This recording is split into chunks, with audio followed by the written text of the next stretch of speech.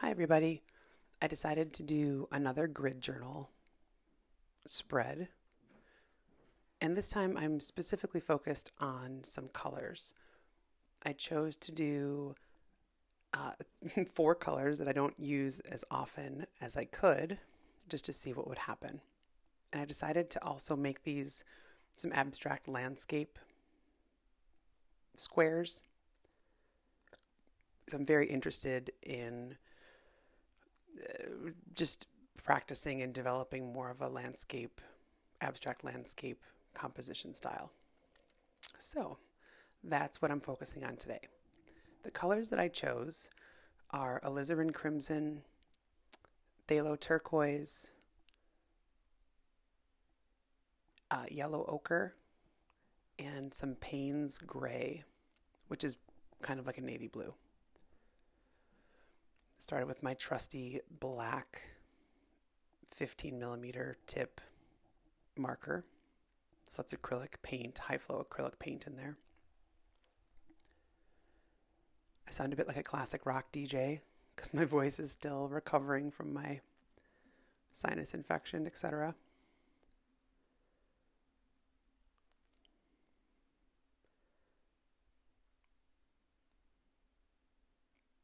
So I'm just doing a lot of vertical lines and horizontal lines, not for any particular reason, just because that's what I decided to do in that moment.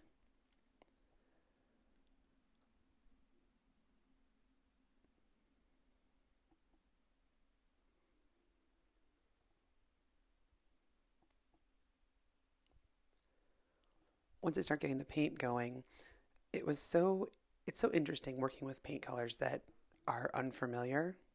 So again, I haven't really used alizarin crimson very often, but you can see me on the right side mixing up some purples there. Um, alizarin crimson, when you mix it, makes like just a gorgeous plum color. So this is more of a reddish plum, but it just like the depth of the purple and the plum color in there is just wonderful.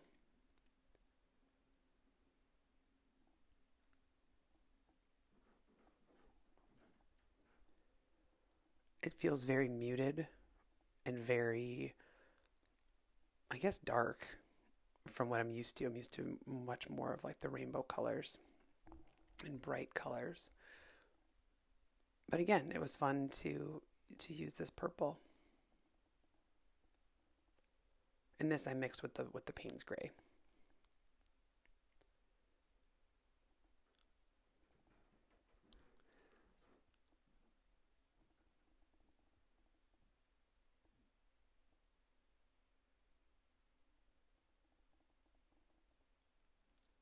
This is a really creamy yellow or a really yellowy cream that's just yellow ochre and white. It's such a nice cream. Yellow ochre and white is magic sometimes. It's very buttery.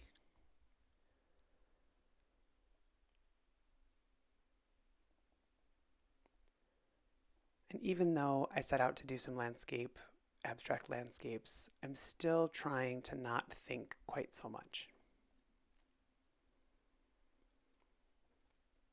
Trying to be more intuitive. I'm trying to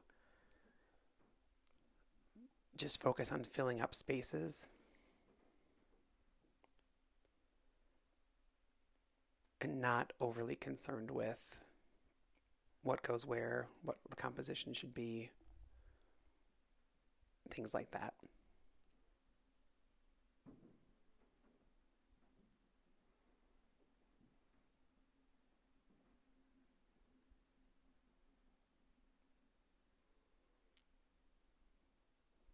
So this is a bit of a darker maroony plum color.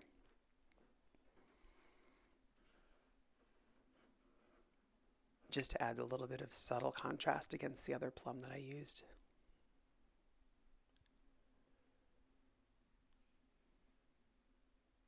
I don't really know what I'm doing when it comes to abstract landscapes, quite frankly. Obviously, I'm not trying to currently mimic any real landscape or a location.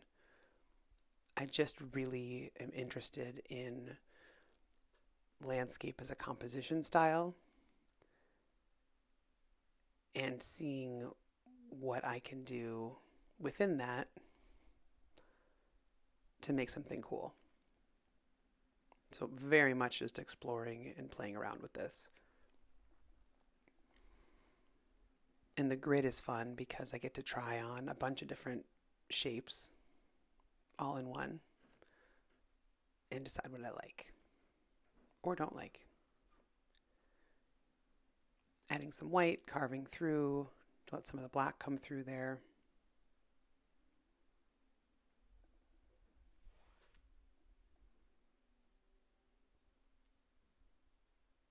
When I cover over the cream with the white, it just, again, makes the cream even more subtle because it'll still show through the white, but it really pushes it back.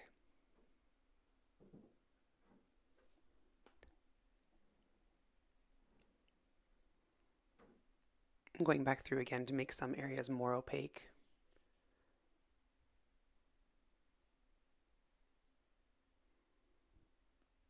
Again, you can still see through the layers. It just depends on how far back I want something pushed. So the more I want it to be in the background, the more paint layers I will put on top of it.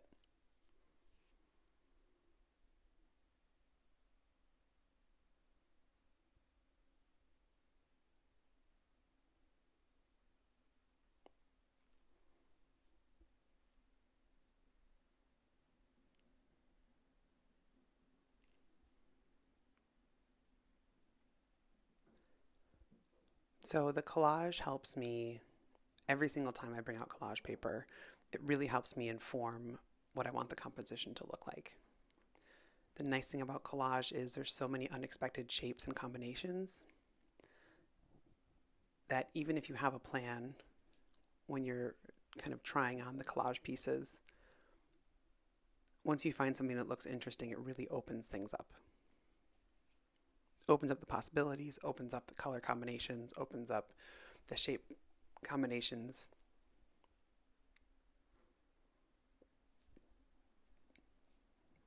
For me, it's a really exciting part of the process.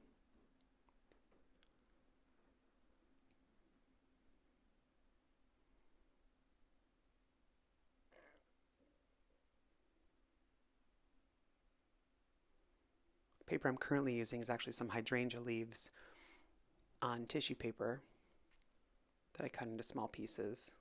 But you can see to the left there's definitely colored pieces as well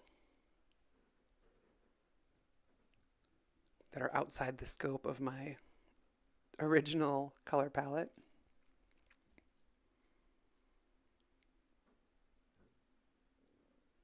I mean, it's so easy to try collage pieces on from one of those little squares to the next. So right there's 18 paintings that I'm working on. They're tiny. I'm very well aware of that.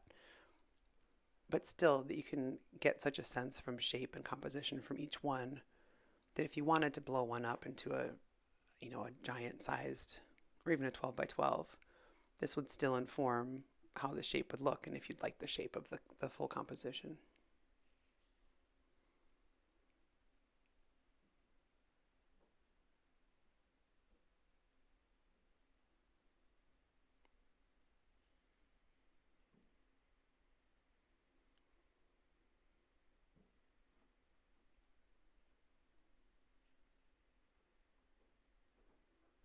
I was apparently bound and determined to get a hydrangea piece into every single square. Not exactly sure why, but I did it. Pretty sure I did it.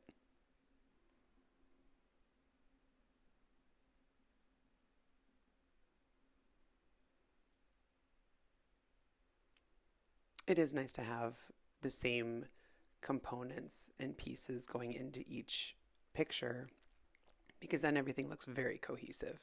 You don't have to do it for every single square. I think I did in this instance, but it's also easy because it was black, so it's easy to put black pieces in for me.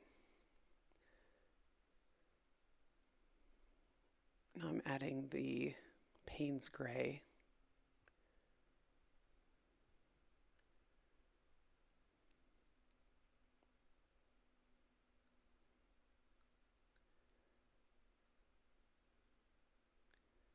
You can see it's, I mean, it's a very dark blue. It's almost black.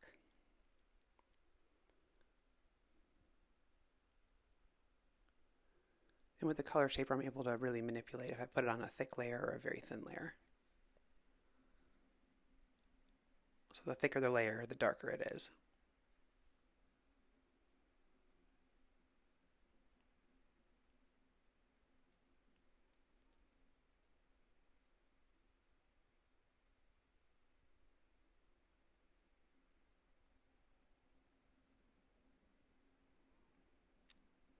I'm working on these smaller grids because I'm actually looking right now at 10 12 by 12 gallery wrap canvases. So these are the ones that are 2.5 inches thick. And I'm very excited to get started on those. But I want to figure out what I want to do first. At least have a sense of the color scheme I want to go with and the color palette. And if they're going to be regular Jackie abstracts or if I'm going to really go for it and try to do some landscape composition abstracts. I think I'm pretty much gonna go for it with the landscape, but we'll see. Some things, once you start them, they have a mind of their own. So they might start out as landscapes and then morph into whatever they become.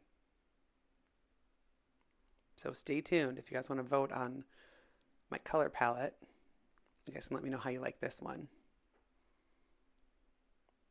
It's a little dreary, but then I started adding these orange pieces in. And these are, I believe, a mix of quinacridone gold and I don't know how it's pronounced, diaryalide. Let me look. It says diarylide yellow.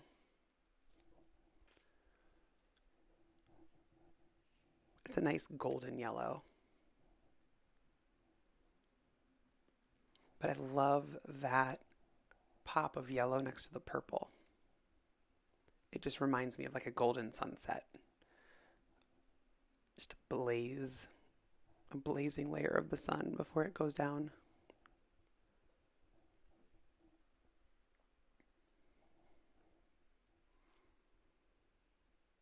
So until that yellow went in, the color palette felt a little sad to me and kind of not dingy. Just kind of sad, kind of melancholy. But as soon as that golden yellow went in, it felt much more hopeful and bright.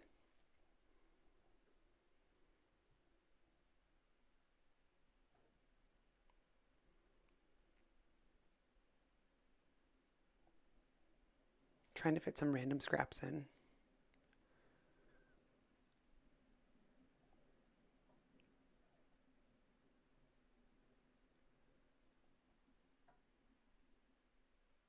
I'm intentionally working on these abstract landscape compositions without studying them. I'm just trying to figure out what my version of an abstract landscape would be.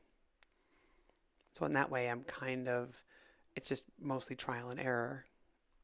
And sometimes I end up with things that I love, and sometimes I end up with things that I don't love. But it's important for me to figure out what a Jackie abstract landscape would be,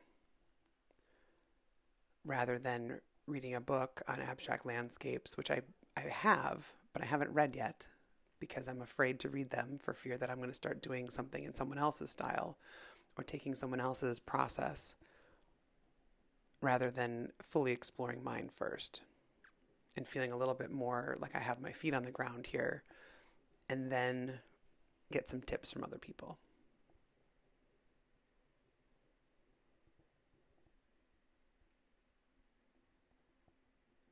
It's all a bit of a dance. If I read the book first and still tried to do an abstract landscape, it's not like my abstracts would look exactly like someone else's. But I think it's a difference. You know, when people talk about with kids in school, you learn the most if you try to come up with the answer yourself first. If someone just tells you the answer and then you practice remembering that, you don't learn it as well because it's the act of you trying to figure it out that really gets all of your, your neurons firing in your brain and insert other neuroscience that I don't have on hand. Um, so this is, I guess, one of my attempts at having a go myself, somewhat blindly, just to see what happens. I've really been having fun with it because when it does work and it does come together in a way that is exciting to me, it just feels like magic.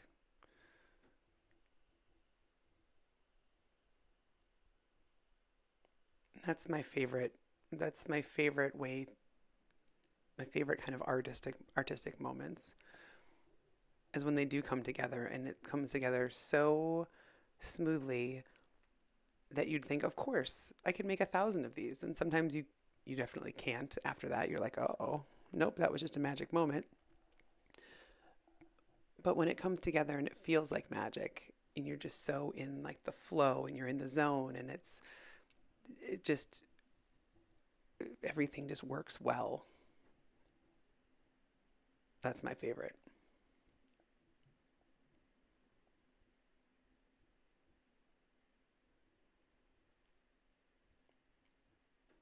Did you guys get into the zone like that too? Have you had like been swept away by the current of the flow? Before I had kids, I would get into that sometimes and I could just make art for, 8 hours. And it would be a Saturday. And all of a sudden it would be 7 p.m. and I'd realize I hadn't showered yet, still wearing my pajamas. Um, but I'd have three-fourths of a painting done. And I didn't eat so much, so I had to make sure I took care of that in the evening. But um, I miss having um, those days of uninterrupted creativity. Of course, I love having my kids. It's just very different now because now it's much more interrupted creativity. But with that comes learning new things as well.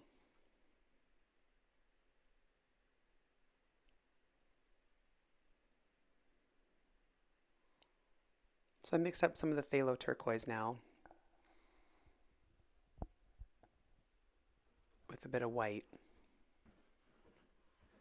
and I'm adding it in. It felt, as I was doing it, it felt a bit flat because the blue was so, it kind of pulled focus so much. It's just so blue.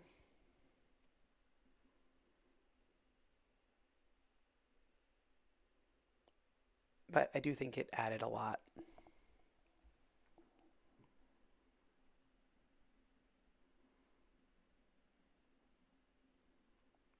One thing I did not do with these that I may add on to later or in a different, in a different iteration is I wish that I had taken some of the alizarin crimson and put it on like a glaze.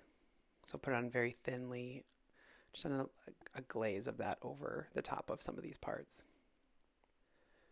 So I think that extra layer of transparency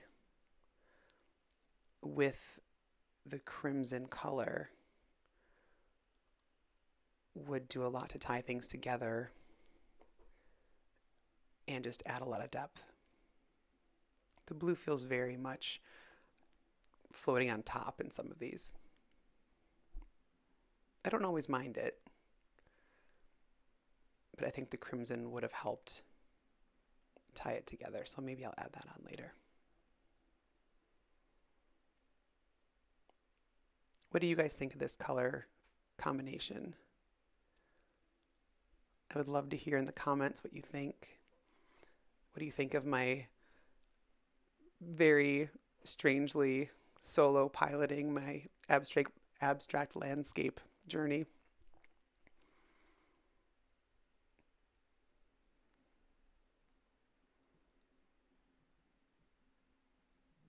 For those of you who do abstract landscapes, how did you learn?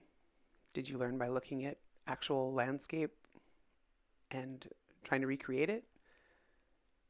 Did you do the same thing I'm doing? Did you study the books? I would love to know. Here are some close-ups of the pictures. Have a great day, everybody. Till next time.